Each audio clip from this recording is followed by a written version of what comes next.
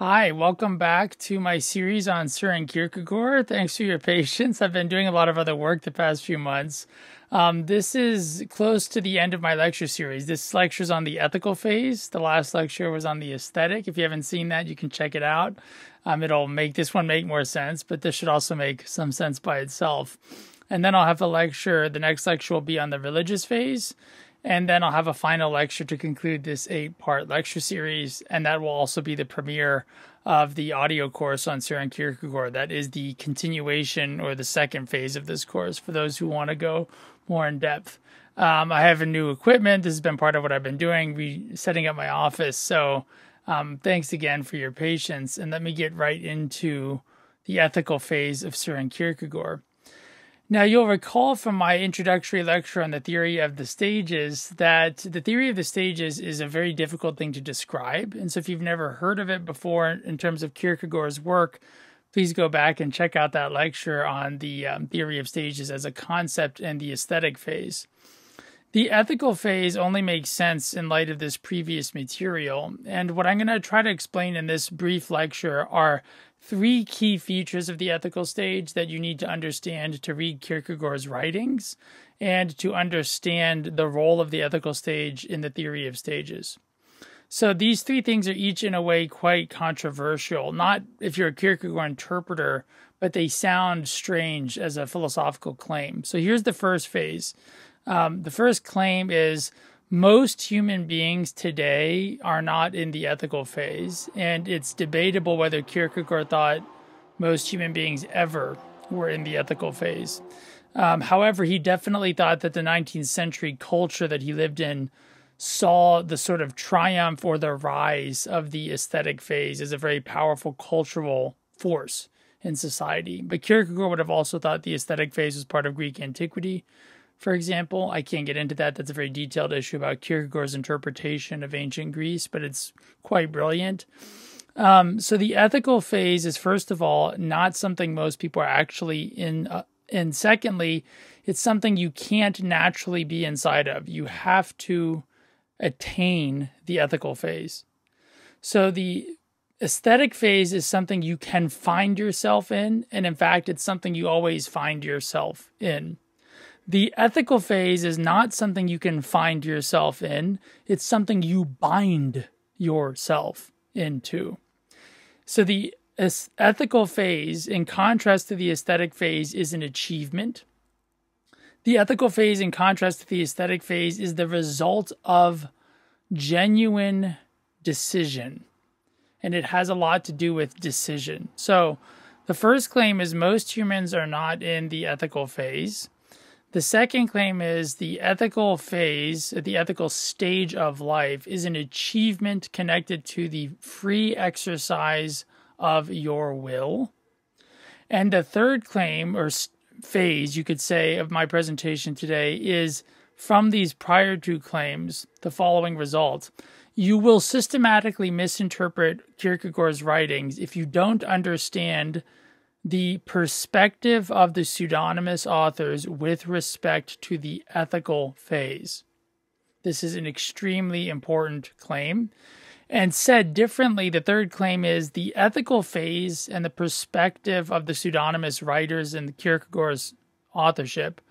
The ethical phase and the perspective of the pseudonymous writers is often the key subject matter of some of Kierkegaard's most famous texts. So, for example, religiousness A and the transition to religiousness B, the subdivision, as we'll see, of the 2 religious stages, are connected to their relationship to the ethical stage. And religiousness A is inseparable from having achieved the ethical stage. So let me give you an example going backwards from these 3 claims of their importance, and each will illuminate. So it'll be chiastic. I sort of did 1, 2, 3, and now I'm going to go 3, 2, 1 as I develop these in the rest of the lecture. So let's take this third claim I made, and we'll make it the beginning of the body of the lecture, which is, if you don't understand the ethical phase and pseudonymous writers' perspectives on it and towards it or in it, you will systematically misinterpret Kierkegaard's pseudonymous authorship. So what's the most famous example of such misinterpretation? Fear and Trembling. Fear and Trembling is a book that should not be read by people who have never read anything else by Kierkegaard. I'm not saying if you've read it and had a good experience that that's bad. What I mean is, as a teacher, assigning Fear and Trembling is like teaching algebra when you haven't taught arithmetic. Your students will not understand it. And if you get students who think they do understand it, they will certainly be wrong. And the more intelligent the student is, the more, interestingly intellectual their wrongness will be, but it'll be mathematically irrelevant. It won't be algebra. And there are brilliant people. I'm not going to name them because some of them are very distinguished people I admire very much, who have proposed interpretations of Kierkegaard based on Fear and Trembling alone. And that method itself is fatally flawed. It goes explicitly against what Kierkegaard says. And it is a gross error hermeneutically because you cannot interpret the Kierkegaardian authorship apart from the theory of stages. And that's why I said it's very complicated, because you not only have to understand the whole theory of stages, but you have to understand each of the stages, of course, to understand the theory of stages. If you don't understand the theory of stages and how they work, you can't then understand the authorship. Now you say, Sam, how do you understand the theory of stages? You have to read the pseudonymous authorship, preferably in chronological order, which is how I first read it when I systematically studied Kierkegaard. I read the pseudonymous authorship starting with Kierkegaard's dissertation, and I read it chronologically. And that was what my mentor, Craig Hinkson, taught me to do. And Craig Hinkson had been friends with the Hongs and had spent 3 years as a Kierkegaard scholar in Denmark and was fluent in Danish, read the Danish texts, and he was the one who taught me you have to know the German tradition, you have to know German idealism and Luther, and you really need to read Kierkegaard in the right order. Obviously, you can't often make students do that, but if you're going to study Kierkegaard systematically, that's why I mentioned this in the beginning of the course. You really want to read the pseudonymous authorship chronologically, because that's the best way to get a sense of how the stages are developing. Okay, so now let me say a bit more about the ethical phase in Fear and Trembling.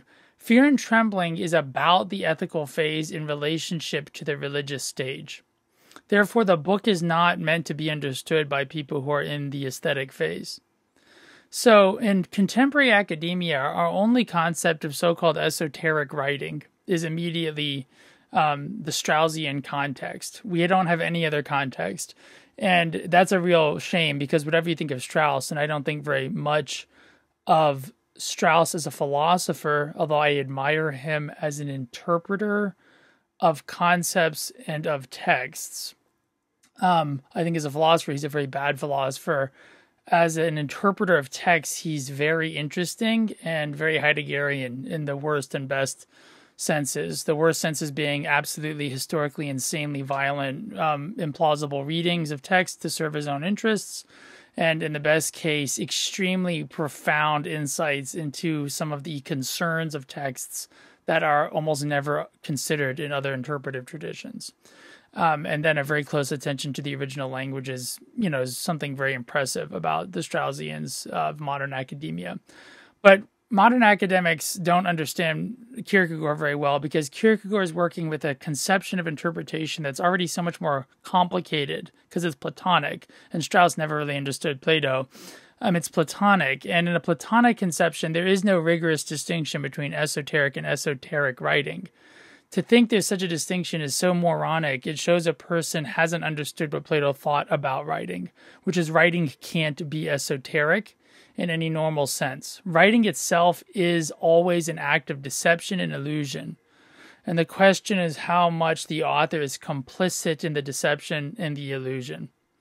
This is why if you read Kierkegaard's late work on my point of view as an author, where he talks himself about what he was doing in the pseudonymous authorship, he talks about deceiving people into the truth. He uses this paradoxical formulation.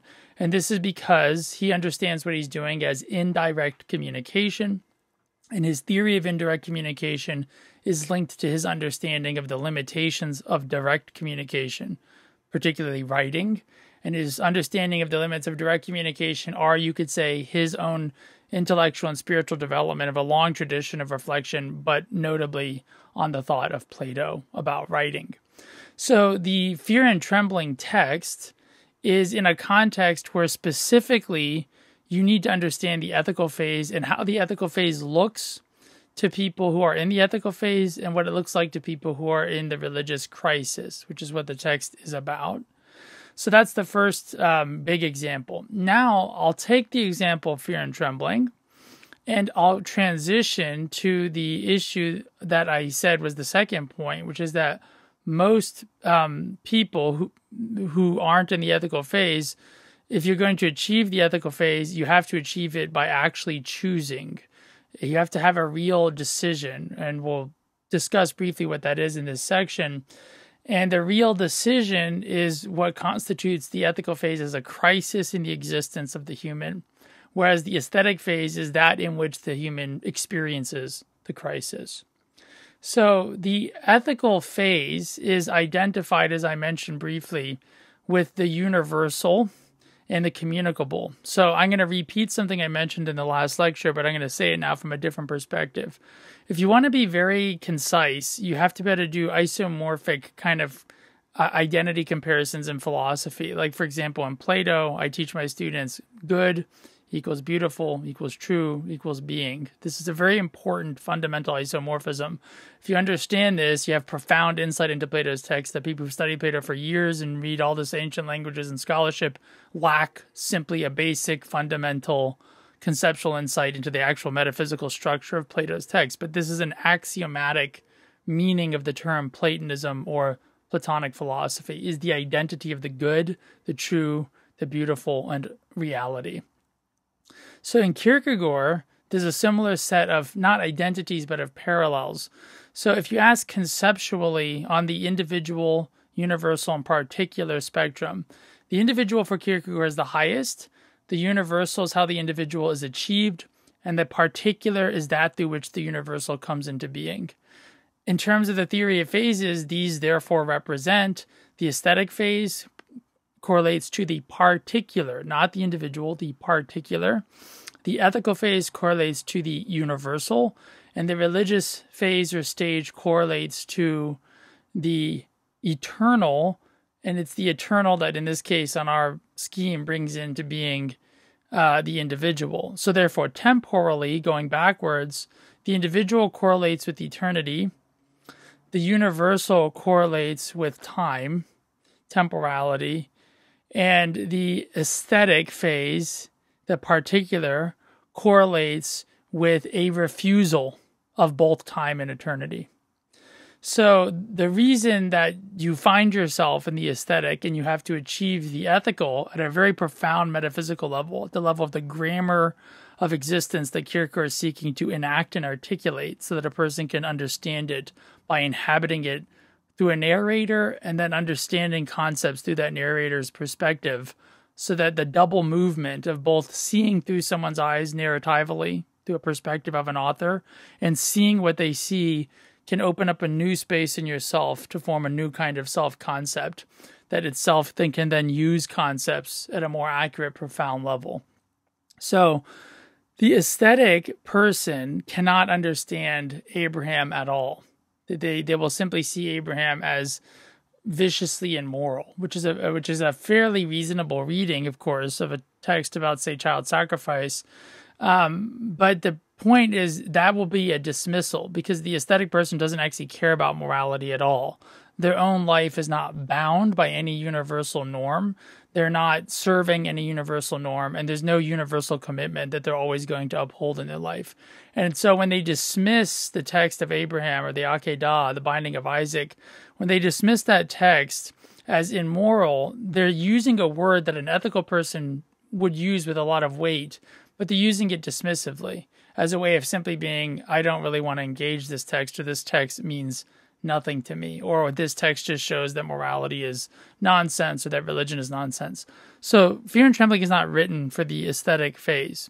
And if you understand the dialectical development of the pseudonyms up to Johannes Silencio, you'll know why that's the case. But Johannes Silencio, John, Silent John is the name in Latin of the pseudonym who writes Fear and Trembling.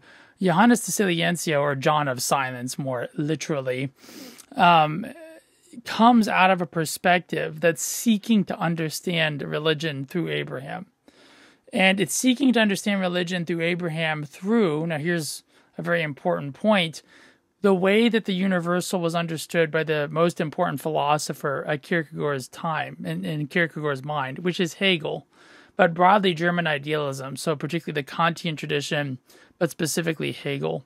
So the ethical phase for Kierkegaard does indeed have a great deal to do with Hegel's idea of the Sittlich, which we translate as ethical, although Sittlichkeit in German, or Sittlich, it's comparable to older terms like mores or customs in Greek and Latin. Customs in Greek is nomoi, but that's also the same word we translate as law. And the reason for that is because law arises from custom.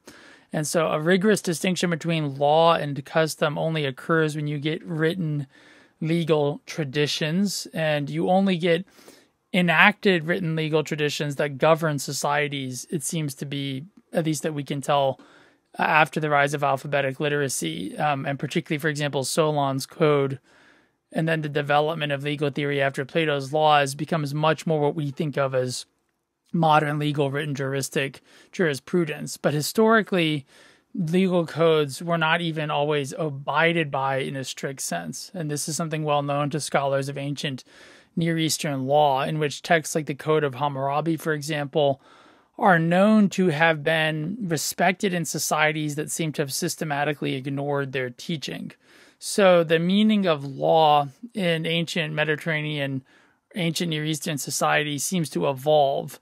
And the way we understand law as a very strictly written and strictly enforced or abided by legal force in society, this itself is a historical development. So Hegel's idea of the Sittlich has to do with that complexity of the relationship between the customs of a people, the way they behave, feel, and live, and the normative self-articulation of that people. And so if you're going to have a deep understanding of Kierkegaard's idea of the ethical, you do absolutely need to understand Hegel's idea of the ethical, because Kierkegaard's engaging that. And so in Fear and Trembling, what's happening is you're getting a particular perspective, a broadly Hegelian perspective on the religious life. So it's as if a Hegelian German idealist of a particular caste was looking at the Akedah, the story of the binding of Isaac in Genesis. And that fact is very significant because we rightly know Fear and Trembling is a great text. Kierkegaard famously said after he wrote it, "This text alone will make me immortal." I mean, he knew it was a work of immortal genius, and it is. One of the most harrowing and profound studies of the subject of the Binding of Isaac by the Harvard professor John Levinson. I think it's called The Death and Resurrection of the Beloved Son. You know, he engages Kierkegaard. So, I mean, even the most rigorous biblical historical scholars respect Kierkegaard's reading enough and its influence to engage this reading of this text. So it's very important, actually, what I'm saying, to recognize this is actually quite radical thing. And, you know, I've written about this. I'm going to present this in more detail in the audio course I'm going to do on Kierkegaard. And that audio course will be a beginning. I'll eventually want to do a kind of lecture or mini course on each of Kierkegaard's pseudonymous works. That's going to take me some time. But for those of you who really want to follow me into Kierkegaardian territory, this free course is the first part. The paid audio course will be the second part. And then for those who want to study with me personally, the prerequisite will be you've taken the audio course, and then from that you could study with me. And I'm going to start teaching some Kierkegaard seminars every year on some of his famous texts. But those seminars will be closed to anyone who hasn't done the prerequisite work, because as you can see, there's actually a lot going on in Kierkegaard's work. And this free series is designed to give, I hope, a ton of value to the general public, but also to set up a foundation for people who want to do very serious work on Kierkegaard and want to understand his relevance for philosophy, theology, their life, whatever it may be. So let's review where we're at. We had three major claims about the ethical phase. The first is most people aren't in it. The second is that it's an achievement. It's the result somehow of a kind of peculiarly strong sense of a free decision or choice, whatever that may mean. And the third was that without an understanding of the ethical phase in a pseudonymous author's relationship to it, we can't come to a good understanding of Kierkegaard's pseudonymous writings. And my famous example then, working backwards from that, was Fear and Trembling. Fear and Trembling is about the relationship between the religious phase to the perception of a person in the ethical phase, or a person who's trying to think the religious phase from the standpoint of the ethical phase.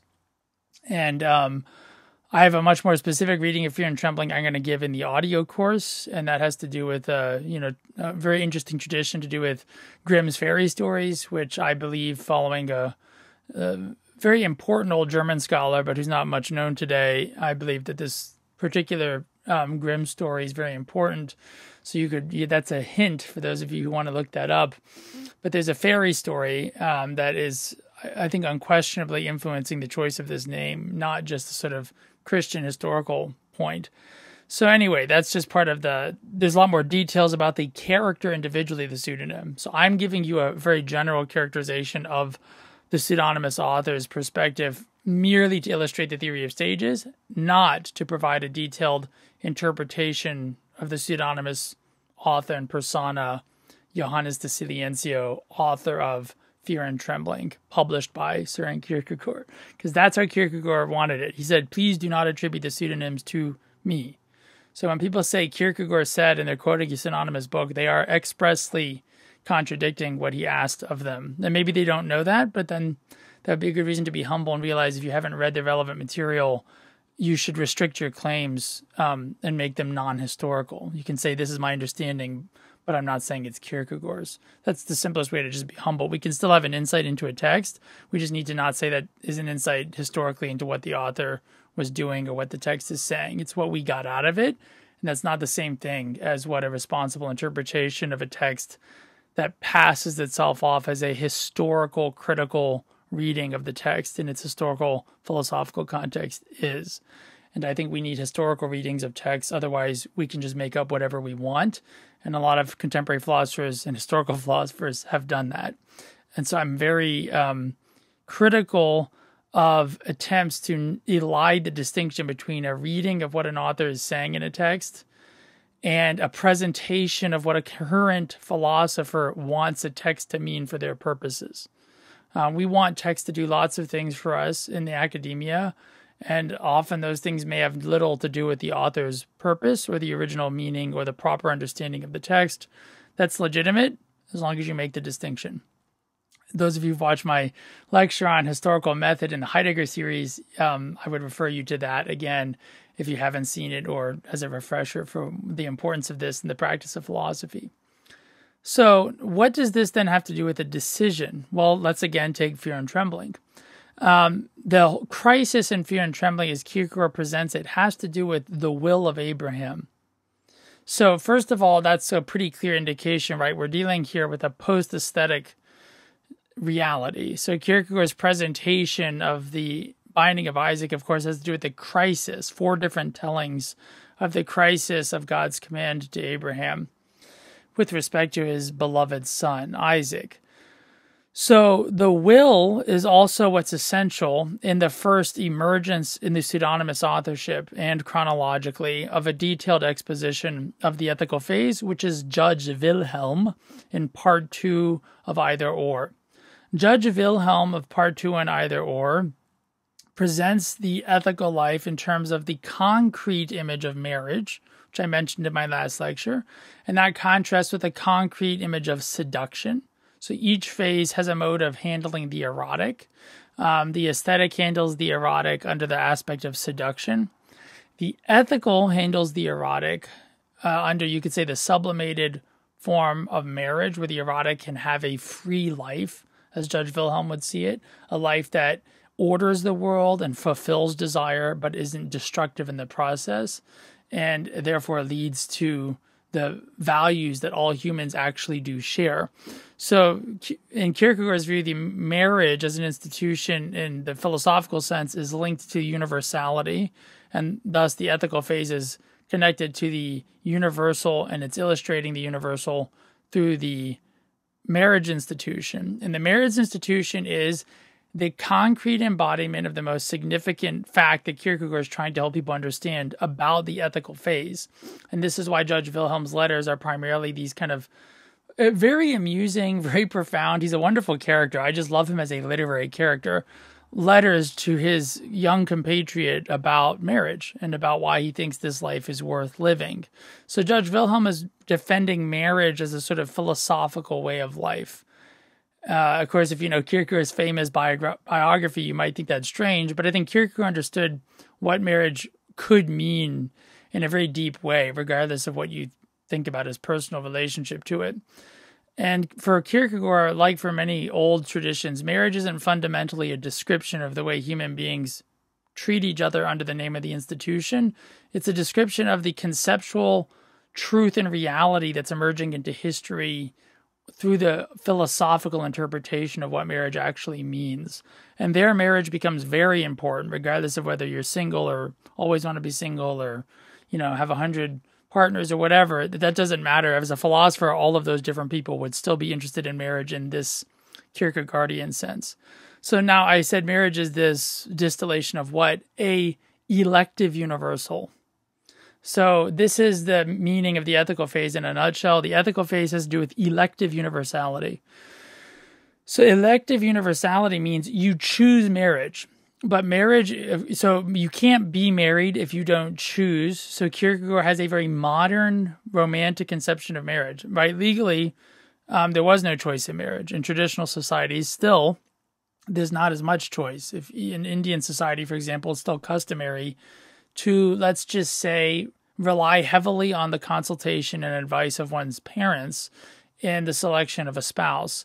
So I'm not saying there's no agency, or I'm not even commenting in any sense or making a judgment. I'm just pointing out Indian society today, including in the upper classes, is much more like what marriage has been like historically, which is it heavily involves the houses from which the two people are marrying. It's a radically modern idea that you don't see depicted with any social power and amusing sort of elegant force until Jane Austen's novels. It's a very radical idea to treat marriage as a elective institution in which two people elect based on their understandings of love to form a union. That's not historically what marriage was as an institution, not at all. You can just read the Bible and see how unlike that marriage is. Sarah and Abraham have a very weird marriage from a modern perspective, but a very more or less not implausible marriage from an ancient Near Eastern perspective, in which owning women was, of course, the legal norm, and owning slaves was the legal norm, and all of these other things.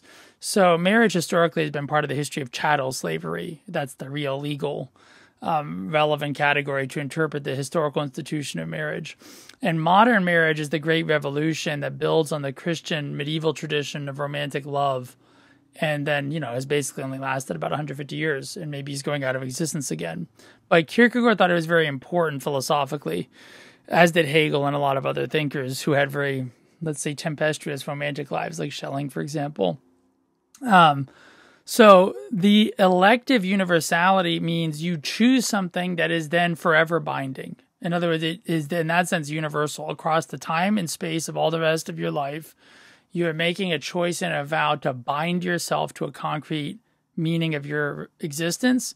And the concrete meaning of your existence is embodied by the way in which you constitute a new form of your identity in relationship to another free person forever. So the ethical in this sense is where you get the first glimmer of the eternal. So even though I said ethical correlates with time, someone could critique me and say, just look at Judge Wilhelm. I do know that. But what that'll have to do with is the word eternal is used in the ethical phase because it correlates with the universal, the always and forever binding. But there's a much more specific proper meaning of the eternal that is unique to the religious phase. And in point of fact, the ethical phase concept of eternality is much more linked to what I would say is a positive concept of time, or a positive concept of infinity. It's a sort of negation or contrast with what Hegel calls, I think he was the die böse Unendlichkeit, the bad infinite. But that's neither here nor there. That's a quite technical issue. It doesn't affect this. So this is the second claim then, that you have to choose the ethical. The model for choosing the ethical is marriage, and this specific understanding of a choice you make that binds you concretely to a way of life that you can't make by yourself, but that you make in recognition of and through being recognized by another free person making the same decision towards you. So this is a very radical thing, and you can see why now maybe it makes sense to realize most people never enter the ethical phase. And Kierkegaard thinks that's the case. Now, here's the big kicker, and I'll conclude my lecture now on the first claim, which is most people aren't in the ethical phase. As you can see, I hope a pretty seamless movement back to this claim. Why? Because most people aren't selves. So if you read the beginning of Kierkegaard's really great work, written under the Anticlimacus pseudonym, part of the three great 1948 works, 1948-49 works, The Sickness Unto Death, which is kind of my original Kierkegaardian expertise, the beginning of The Sickness Unto Death talks about three different kind of relative ways of being, one of which isn't even yet to be a self. So there's a form of despair that isn't even really despair. It's not even really to have a self. It's not really despair because you're not really a self. And only a real self can despair. So the kind of not really real self that doesn't really despair but lives as a type of despair, that's the aesthetic phase. And then the first form of genuine despair emerges only when a person becomes a self.